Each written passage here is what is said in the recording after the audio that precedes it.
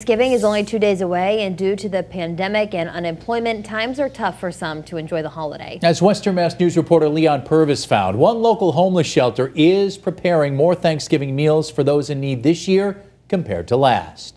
The Springfield Rescue Mission is preparing to hand out Thanksgiving meals this Wednesday. Due to coronavirus, things are a bit different, and they're anticipating a higher demand this year, more than the 400 meals they served last year. We are actually prepared to do up to 600 to-go meal boxes, so there'll be hot meals.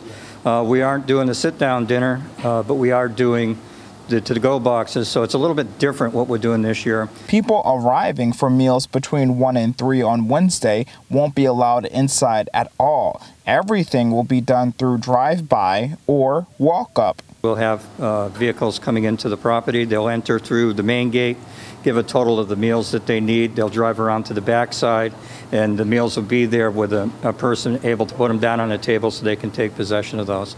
Over here at Friends of the Homeless, they plan to have Thanksgiving lunch on Thanksgiving, but they're keeping their volunteers just to their staff due to the coronavirus. This year is different. We certainly wouldn't turn away anybody who's hungry, but the fact is we have to socially distance, we have to follow protocols, and so we expect to have a smaller dinner. Bill Miller, the vice president of Friends of the Homeless, tells Western Mass News they have nearly 250 people who live there. They typically would invite other community members, but this year they're trying to limit the numbers, but those without homes will not be turned away. We do encourage anybody who is living outdoors, to be honest, to come in.